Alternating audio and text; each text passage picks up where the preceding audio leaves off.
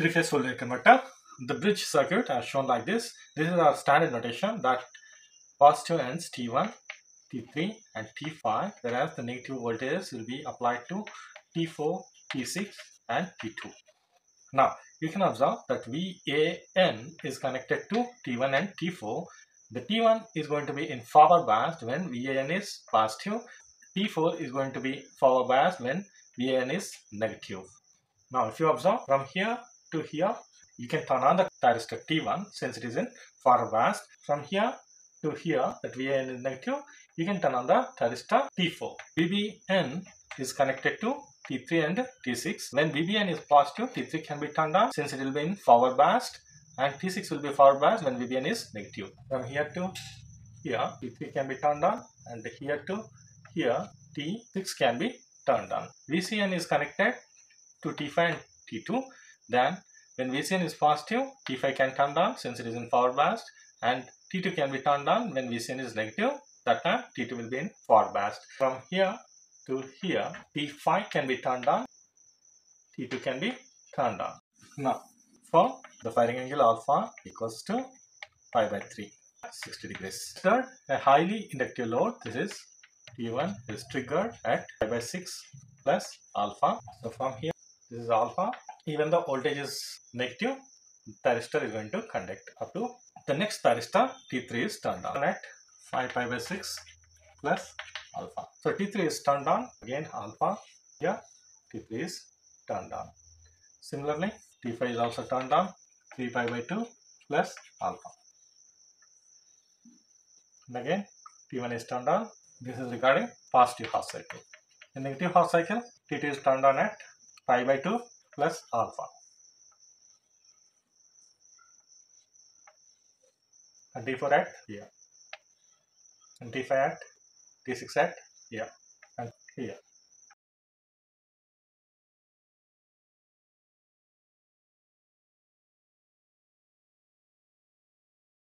Output P0. We will pre-draw this.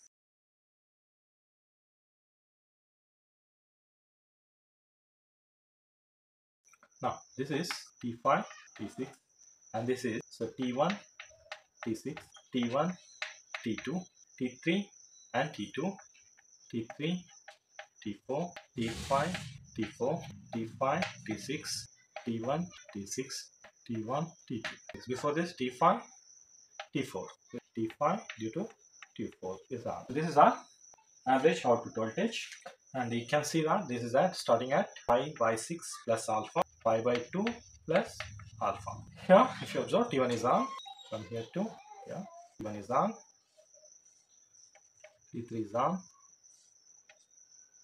T5 is on, T1 is on, T5 is on,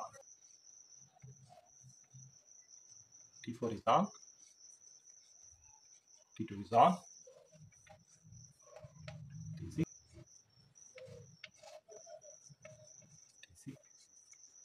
T4, T5. Now, if you take this average value, then the current I0 will be a continuous current. Now, this is VCB, this is VAB, VAC, BC, VBA, this is VCA, this is VCB.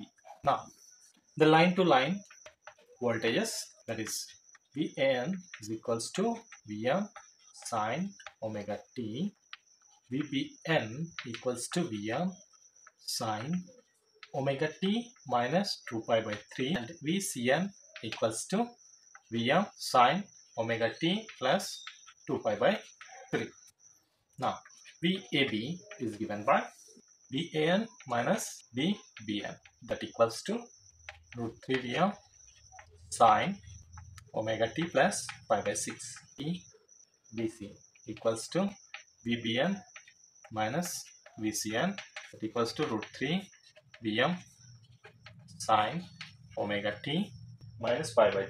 And VCA equals to VCN minus VAN, that equals to root 3 VM sine omega t plus pi by 2. Calculate this value by using the formula sine A minus sine B equals to 2 cos A plus B by 2 sin A minus B by 2. Now, average output voltage, that VDC, equals to 3 by pi integral pi by 6 plus alpha and pi by 2 plus alpha VAB d omega t, that is equals to 3 by pi by 6 plus alpha pi by 2 plus alpha root 3 Vm sine omega t plus pi by 6 d omega t. Now if you calculate this, you are going to get VDC equals to 3 root 3 Vm by pi cos alpha. VDC max is, when cos alpha equals to 1, 3 root 3 Vm by pi. Then V normal value is VDC divided by VDC max, that equals to this divided by this. You are going to get cos alpha. V RMS equals to 3 by pi integral pi by 6 plus alpha pi by 2 plus alpha VAC square d omega t, whole thing under the square root.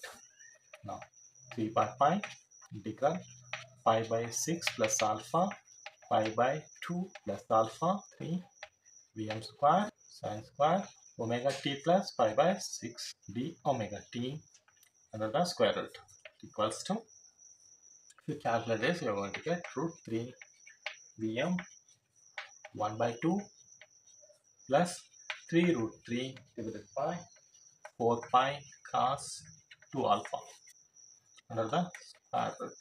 These are the RMS.